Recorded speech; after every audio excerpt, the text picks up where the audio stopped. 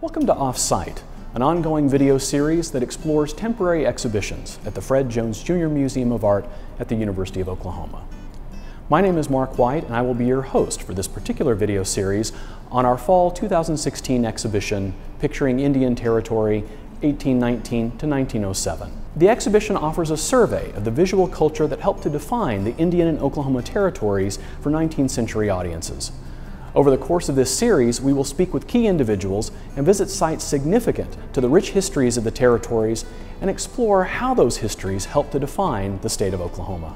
In the early 1880s, proponents for the settlement of Oklahoma Territory, known as the Boomers, began to stage illegal entries from Kansas. Toward the end of the decade, the U.S. government hosted the first in a series of land runs, and the Boomers were led into the Oklahoma Territory by Wild West showman Gordon William Lilly, better known as Pawnee Bill. Today we visit the Pawnee Bill Ranch and Museum to learn about this important historical figure and his role in the creation of the state of Oklahoma.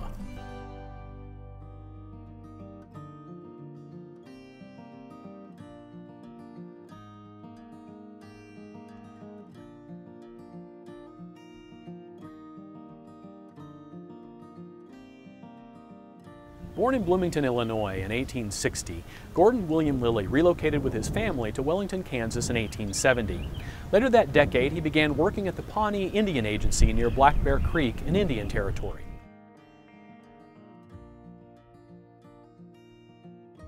With a thorough knowledge of the Pawnee language, he joined Buffalo Bill's Wild West in 1883 as an interpreter and earned his new moniker, Pawnee Bill.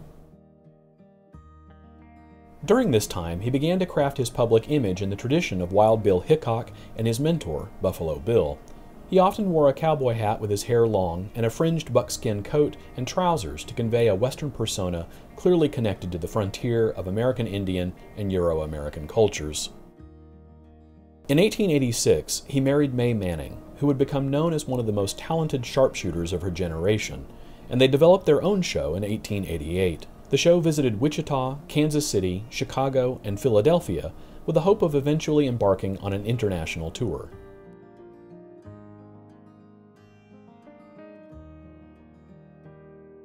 Despite advertising posters like this one that promoted Pawnee Bill's heroic status, lackluster attendance left his operation stranded on the East Coast. It was during the winter of 1888 that the Wichita Board of Trade approached Pawnee Bill with an offer to lead the Boomer camps out of Kansas and into the proposed Oklahoma Territory. The Boomers had been pushing for the opening of Oklahoma Territory since 1879 to no avail.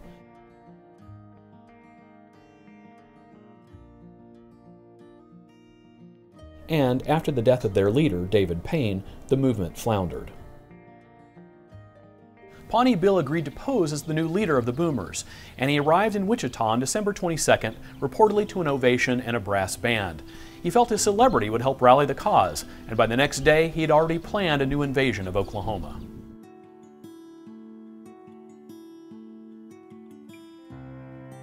In March 1889, an amendment to the Indian Appropriations Bill opened the settlement of the Oklahoma Territory. The news spread through various Boomer camps like this one near Wellington, Kansas. A race for the available land was announced to heighten the spectacle of the event.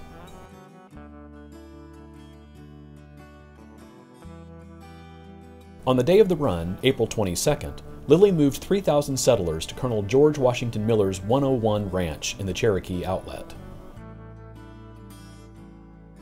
Lilly approached his role in the event as another opportunity for showmanship, riding the 20 miles to the area around modern-day Kingfisher in 65 minutes.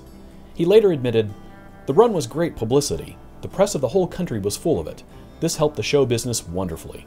By 1890, Pawnee Bill was calling himself the chief of the Oklahoma Boomers, and his 1902 biography dubbed Oklahoma a living monument to Pawnee Bill. Following his participation in the 1889 land run, Pawnee Bill and May Manning settled on a ranch at Blue Hawk Peak outside modern-day Pawnee, and in 1910 began building their mansion in the popular arts and crafts style. Pawnee Bill had finally achieved some degree of financial success by joining with Buffalo Bill, although his partner's poor finances always made the future uncertain. The home and ranch became property of the state of Oklahoma in 1962 and are now part of the Oklahoma Historical Society. To keep the legacy of Pawnee Bill alive, the museum and ranch hosts an annual reenactment of Pawnee Bill's historic Wild West. Popular performances from the original show are restaged for contemporary audiences.